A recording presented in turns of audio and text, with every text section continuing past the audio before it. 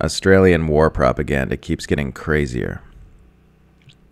60 Minutes Australia has churned out yet another fear-mongering war propaganda piece on China. This one's so ham-fisted in its call to beef up ADF military spending that it goes so far as to run a brazen advertisement for an actual Australian weapons manufacturer disguised as news reporting. This round of psychological conformity making features Australian former Major General Jim the Butcher of Fallujah Molan, saying that in 3 to 10 years a war will be fought against China over Taiwan and that Australians are going to have to fight in that war to prevent a future Chinese invasion of the land down under. He argues Australia will need to greatly increase its military spending in order to accomplish this, because it can't be certain the United States will protect it from Chinese aggression. Australia is monstrously vulnerable at the moment. We have this naive faith that American military power is infinite, and it's not, says Molan, who is a contributor to government and arms industry-funded think tanks Lowy Institute and Australian Strategic Policy Institute. Decrying what he calls panda huggers, meaning people who aren't China hawks, Molan claims that the Chinese Communist Party's aim is to be dominant in this region and perhaps dominant in the world.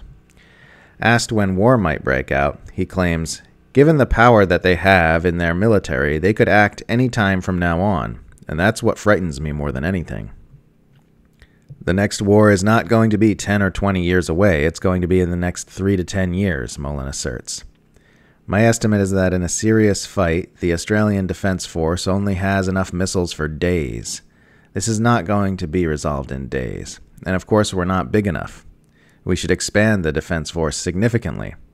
We should fund defense now based on our assessment of the national security strategy, which is based on the war we want to win.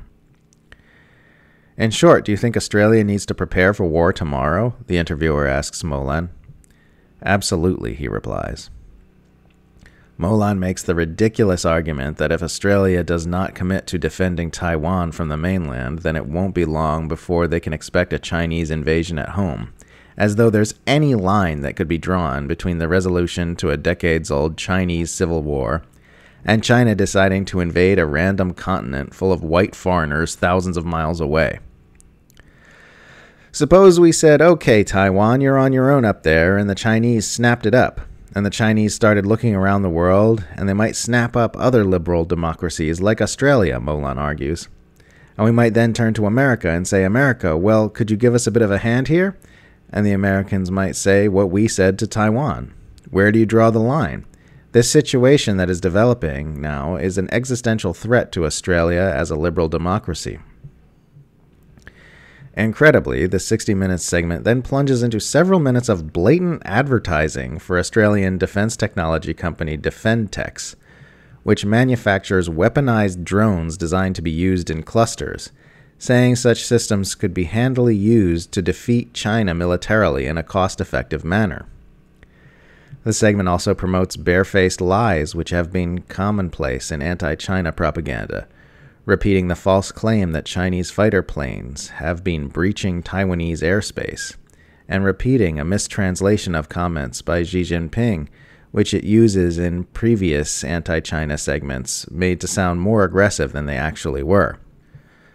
This segment follows a cartoonishly hysterical fear porn piece on China put out by the same program this past September, which featured Australian Strategic Policy Institute ghouls insisting that Australians must be prepared to fight and die in defense of Taiwan, and that a Chinese invasion of Australia is a very real threat. That 60-minute segment was preceded by an equally crazy one in May, which branded New Zealand New Zealand for refusing to perfectly align with U.S. dictates on one small foreign policy issue. So to be perfectly clear, there is no evidence of any kind that China will ever have any interest in an unprovoked attack on Australia, much less an invasion, and attempts to tie that imaginary nonsense threat to Beijing's interest in an island right off its coast which calls itself the Republic of China are absurd. As we've discussed previously, anyone who'd support entering into a war against China over Taiwan is a crazy idiot. In the unfortunate event that tensions between Beijing and Taipei cannot be resolved peacefully in the future, there is no justification whatsoever for the U.S. and its allies to enter into a world war between nuclear powers to determine who governs Taiwan. The cost-to-benefit ratio in a conflict which would easily kill tens of millions could lead to the deaths of billions if it goes nuclear. Makes such a war very, very, very far from being worth entering into, especially since there's no actual evidence that Beijing has any interest in attacking nations it doesn't see as Chinese territory. There's so much propaganda going toward generating China hysteria in Westerners generally and Australians in particular, and it's been depressingly successful toward that end. Watching these mass-scale psyops take control of people's minds one after another has been like watching a zombie outbreak in real time. People's critical thinking faculties just fall right out their ears, and then all of a sudden they're all about cranking up military spending and sending other people's kids off to die defending U.S. interests on some island. Please don't become a zombie. Keep your brain. Stay conscious.